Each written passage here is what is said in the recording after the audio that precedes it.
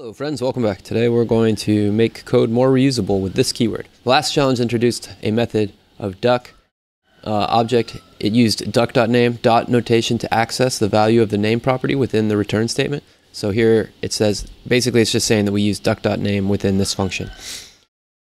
While this is a valid way to access the object's property, there is a pitfall here.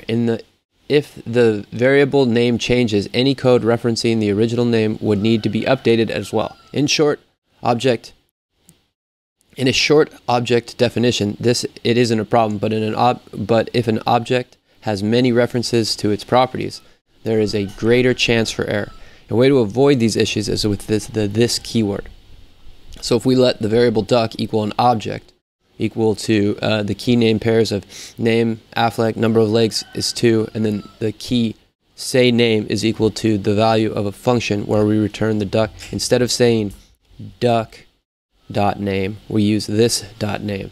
This is a deep talk, then that makes it so that we still get the exact same results. So here, let me just extend this so it's easier to see. They've got the function is equal to this. My guess is that they just want us to replace this here.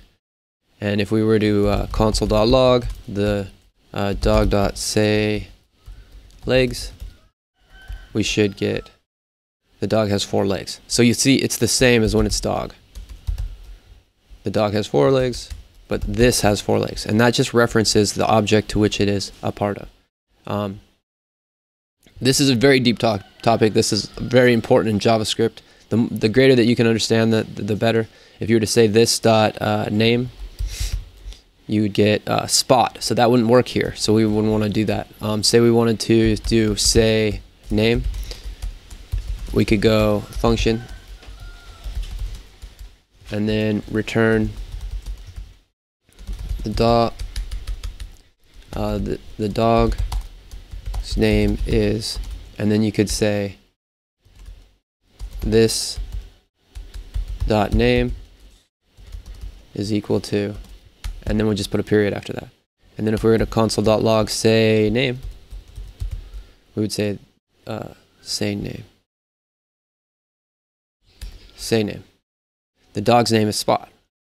And console.log the dog's legs, we could say, then we're returning both of the strings. Now that's why this is useful. You could use dog here, but then if you ever change the name of the variable, then your code is just going to break and you're going to have to go in and fix this. So it's better to use this because it implicitly addresses the higher level variable name rather than naming it specifically on the name. If the object's name is changed to Mallard, it is not necessary to find all the references to duck in the code. So yeah, if we were to change this, let dog, instead of it being dog, be like canine, then you would see that this code would all break. Oh, wait. Hold on. Okay, so here we've got it as dog, right? So let's say that we were to change, with the name one, we're going to use the variable name dog, and then with the this here, we're going to use the legs, will work.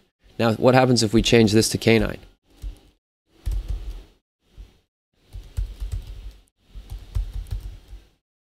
You see the reference error, dog is not used. So because we've changed this variable, that causes it so that the dog no longer references this. However, the number of legs, which is here, the dog has 4 legs. Because we're using the this element, we can rename this variable at ease. If we wanted to make it, doggy, still, the legs still works despite the fact that we've changed the name of the variable twice. Whereas the dog one, we would have had to update it previously to canine.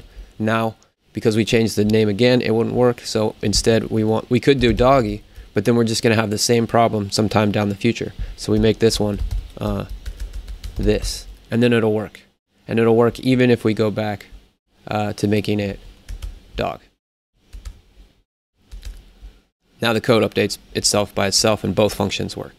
So I've just gone a little bit more in depth there. I don't think that any of the only thing that you need to do is change the word from this to dog in order to pass this test. But I just try to go a little bit deeper into this so that you guys can see the reasoning behind this. So hope that helps. We'll see you guys in the next lesson.